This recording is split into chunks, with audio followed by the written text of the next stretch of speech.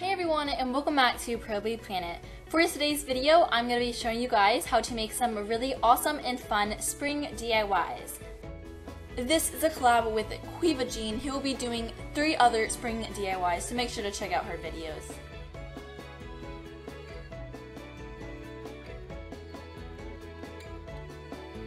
First, you're going to use your tape, and at the bottom of each pot, you're going to be creating a triangle base. And this is kind of easy except for the top part where you will be having to use tape to try to create the pointiest edge as possible. This does not have to be perfect, and it did take some time, but here's what it turned out to look like.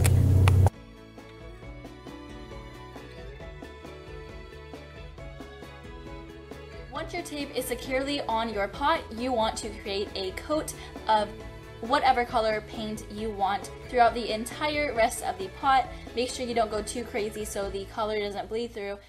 Once your pot has dried for 2 to 3 hours, now it is time to rip the tape off and do some adjustments. I used my XOXO knife to make it more perfect because it did bleed through a little bit, but honestly I think that's what gave it characteristics. You can also add your paint with the XOXO knife, but other than that I will leave it how it is.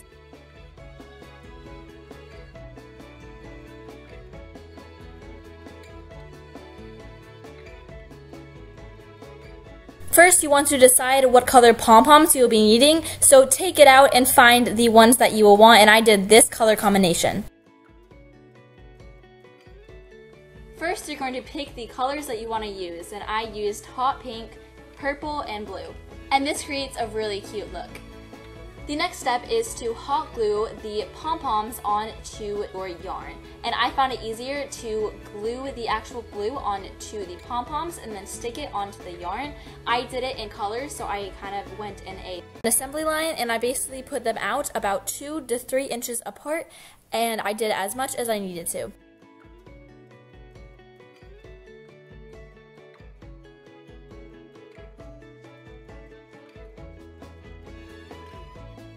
Once you have reached your desired length, you are finished. I think this is such a cute thing to have, and it really brings out the color in every room and decoration.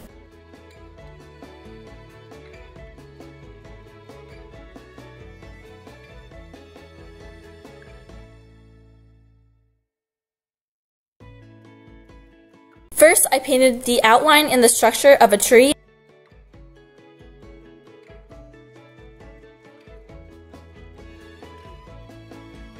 Link the Pinterest post down below because I basically traced with my brown paint the actual tree. This is how I got my paint at the bottom of my bottle. We have completed the basis of the tree, now it is time for the petals. This is how I got my paint onto the bottle. Make sure to do some trial ones on a piece of paper just because it is a little bit tricky before actually doing it on the canvas. For every branch, you are going to place a petal onto it. You want to make sure to not press down too hard, and also don't apply too much paint because it will get that smudgy look that is not the 5 different sections.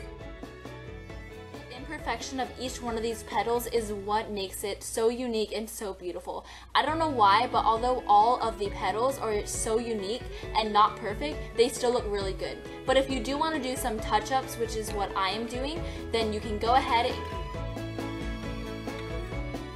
So that was it. I really hope you guys enjoyed this video. Don't forget to check out CaoimheJean's video and her other 3 DIYs and subscribe to her too. Thanks guys so much for watching this video. I really hope you guys enjoyed, and I will see you all next time. Bye everyone!